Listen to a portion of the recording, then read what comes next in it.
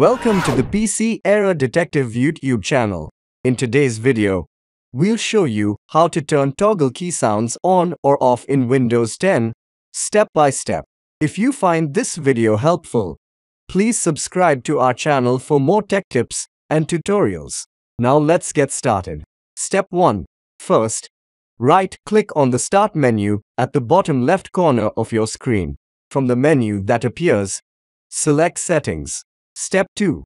In the Settings window, click on Ease of Access. This section contains various options to help make your computer easier to use. Step 3. Next, in the left-hand menu, click on Keyboard. This will open the keyboard settings on the right side of the window. Step 4. Under the Use Toggle Keys section, you'll see an option that says Play a sound whenever you press Caps Lock, Number Lock, or Scroll Lock.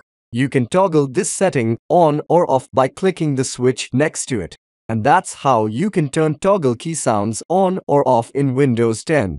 If you enjoyed this video, don't forget to like, comment, and subscribe to our channel.